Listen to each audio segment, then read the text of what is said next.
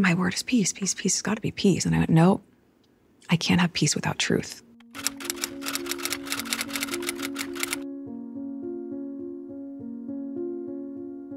We finally made it to the other side.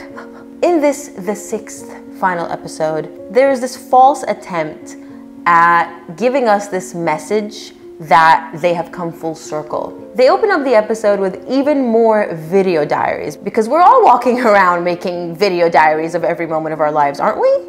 It's 6 a.m. on the 14th of March, and we are on the Freedom Flight. Would you look at that? The eco-warriors are on a private jet, dispatched to them, I think, by their savior, who also happened to be a stranger, Tyler Perry. Now, I know nothing about Tyler Perry, but I think I got everything I needed to know from his few segments in this reality show. And let me just say, I can see why him and Meghan and Harry are friends. So his purpose was to provide the Sussexes, who just wanted to be like the rest of us normals, with a huge mansion in LA, security, their own private bushland from the looks of it, where while the rest of us were locked up in our homes in COVID, they would go frolicking around with their dogs. And Meghan boasts about this. Secret, and so at least during COVID-19 we can take the dogs for a walk and have a little slice of normal life. His other purpose, of course, was to trash the royal family. The most that I knew about the royal family was around Princess Diana's death. She was afraid of them destroying her. Except Meghan, unlike Princess Diana, was never hounded. Whether Princess Diana arranged all the media encounters, which I don't think she did, there is actual footage and evidence of her being hounded and of her being upset, more importantly. When it comes to Meghan, all we get is... I'm talking even as far back as Toronto. All we have is her telling H what was happening through the phone. I mean, the Toronto police pulled an Archbishop of Canterbury and came out and said all of her accusations against them, being that they didn't give her the protection she deserved, are false. They responded to all of her calls, and everything she described in that first episode may not have even been the truth.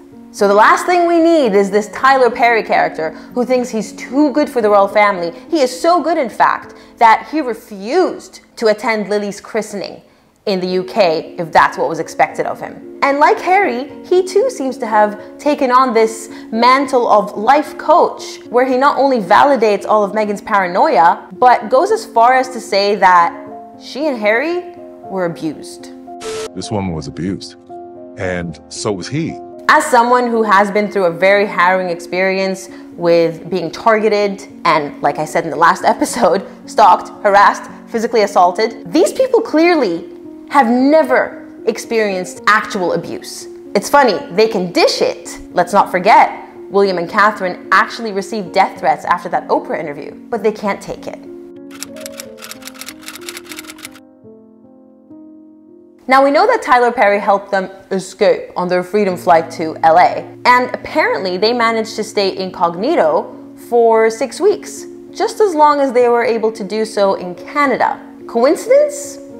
Let's keep going. There is this dramatic scene about how they were exposed in LA with helicopters circling up top. Now, they go through great lengths to tell us, the audience, that no one, not even the royal family, knew about their location. They all thought they were still in Canada, which begs the question, who leaked the location twice and within 6 weeks in both instances? And then why do you further publicize this leak via Gayle King? This really reminds me of when Meghan and Harry first started dating, and for 5 or 6 months, no one knew. No one cared. And then suddenly, Jason Kanoff tells them right before Halloween of 2016 that, oh, it's gonna get leaked, you've been outed. And then not a week later, Harry already has to release a statement condemning the treatment of his girlfriend by the press. Now, Tom Bauer has already told us in his book, Revenge, that this was all Meghan's plan. She was dismayed that no one paid attention to the relationship. She wanted people to know. She actively baited the media with those incessant photos of her bracelet that she shared with Harry. When all of that didn't work, she pushed for the statement. I mean, I don't know about you, but I'm beginning to see a pattern of behavior here. And it's of no surprise at this point to any of us that Harry just keeps falling for absolutely everything, including this coincidence. Once we announced it, I got 2 messages from 2 completely different people who sent me the front page of Valentine's Day 1984 of my mother announcing that she was pregnant with me. I was shocked. We had no idea. It was just a coincidence. Poor Harry. You can't buy intelligence. Well, Oprah had originally reached out through the communications director when we were at Kensington Palace. Now, this is, of course, in connection with the interview. Why would Oprah reach out to you when you were still within the institution? The Duchess is saddened by this latest attack on her character. They repeat the notion that the palace purposely timed the release of the bullying allegations right before the Oprah interview. Now, let's assume this is true. So what? So you're the only ones who are allowed to make the first move? But when people want to come out with the truth, they're not allowed to. Speaking of lies and truth, it seems that Harry and Meghan are operating off the same manual as Amber Heard, because she notoriously brought up this truth to power in the defamation trial brought by Johnny Depp against her. And next thing you know... Everything that's happened to us was always going to happen to us, because if you speak truth to power, that's how they respond. I swear if they're at the coronation. Now we finally get to find out what the true purpose of that Oprah interview was. Filling in the blanks. And in a true display of defiance, they re-aired the racist allegations from the Oprah interview. Speaking of racism, there is a segment where they describe how their children look, and Lily is described as... Very Spencer-like. She's got the same blue eyes. Blue eyes. Golden, reddish hair. And you told us in the Cut interview that people in the UK were calling your children the N-word. The thing about liars is they can't keep track of their lies. Or maybe they're just so far gone that even they don't realize the contradictions.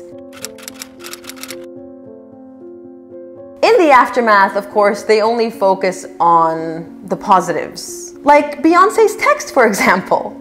Beyonce just texted. She wants me to feel safe and protected. She admires and respects my bravery and vulnerability, and she thinks I was selected to break generational curses that need to be healed.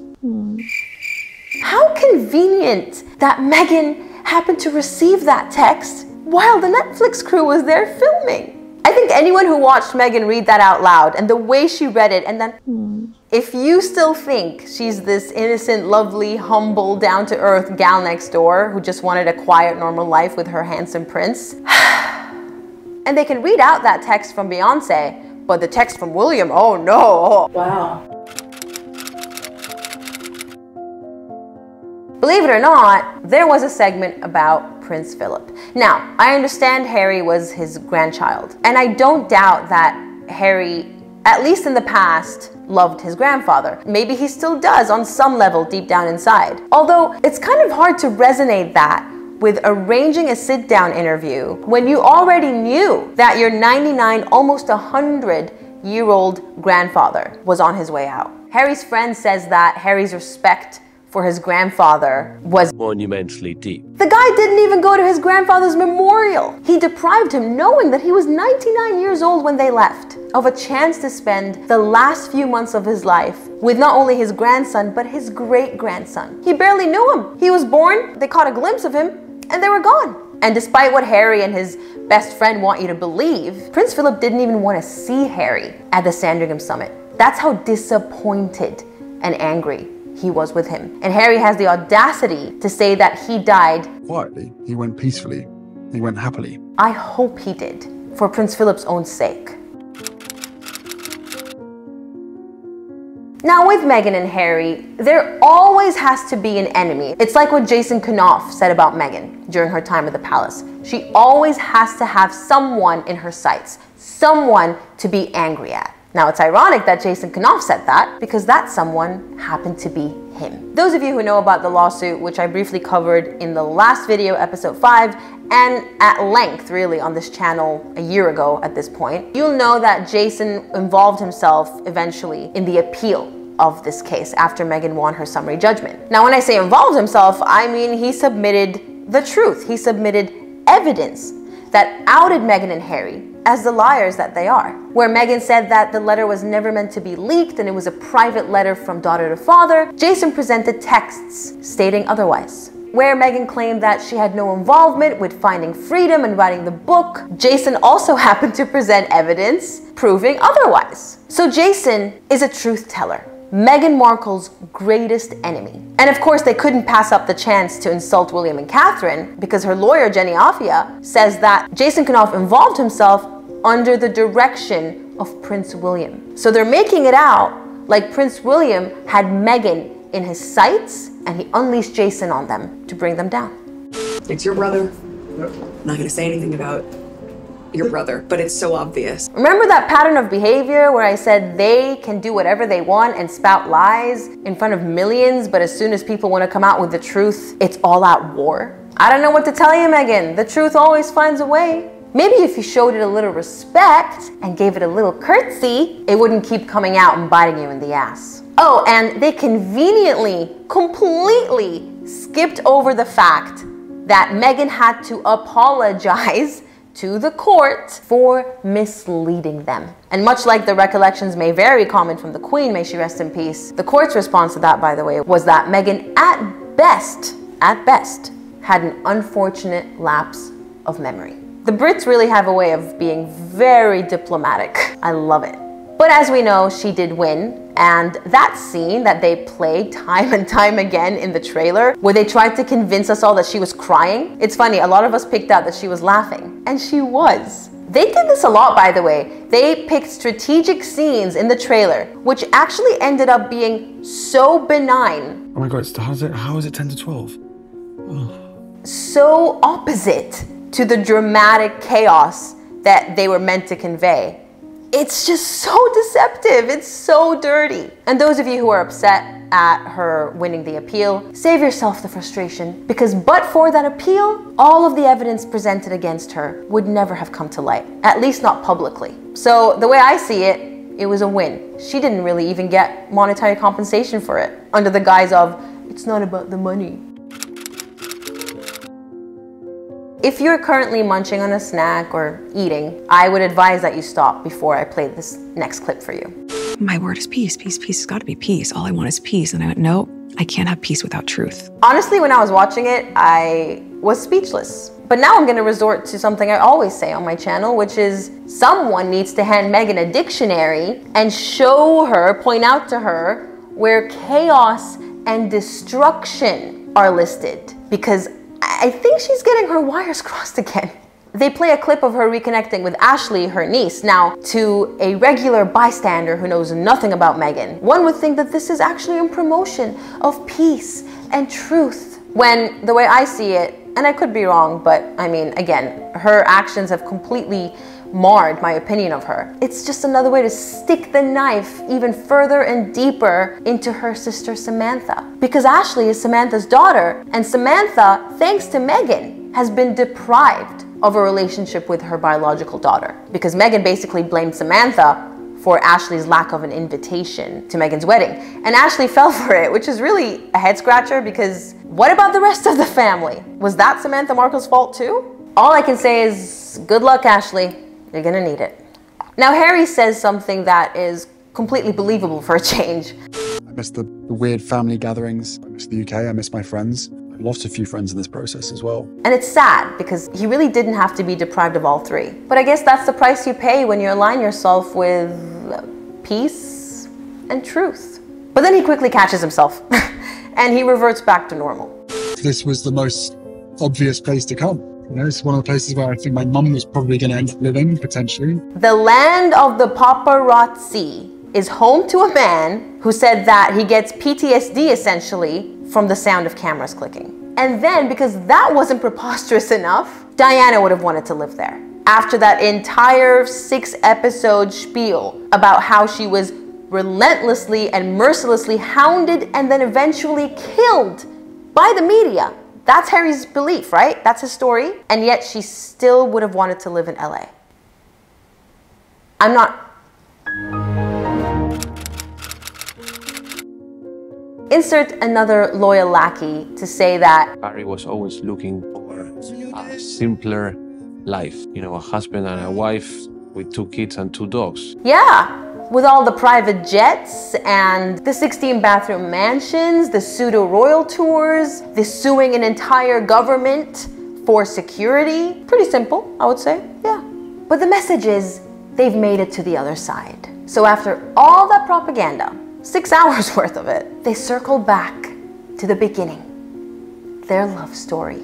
They could have ended things on a high note, and I really thought they were going to. But remember, truth and peace.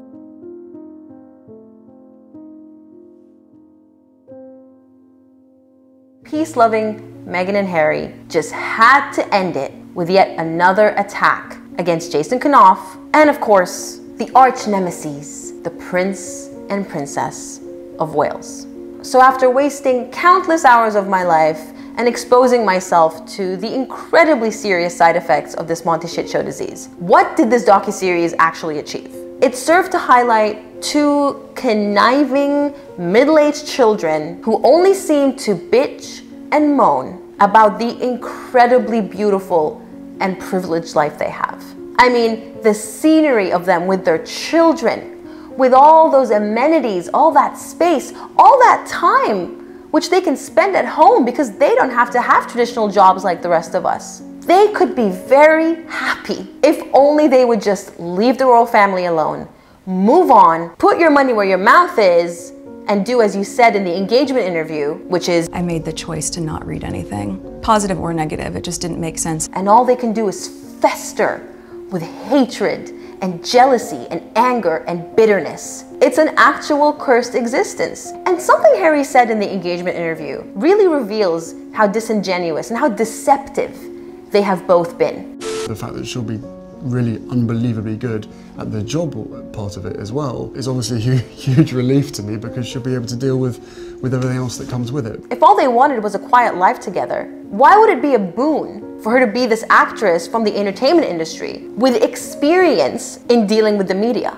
And why did they refuse the Queen's offer to give them a private life, to allow them to marry and be private citizens? I mean, these are rhetorical questions at this point. We know what they actually wanted, or at least what Meghan actually wanted, because Harry seemed genuine during that interview. But somehow, somewhere, his mind got poisoned. And now they're asking for an apology, apparently. I thought it was a joke, but now there are reports that they are seeking an audience, a summit with the royal family. Well, I got something to share with you, Meghan. Thomas Markle would like an audience with his family and his grandchildren that he's never met, by the way. Just saying. Peace out.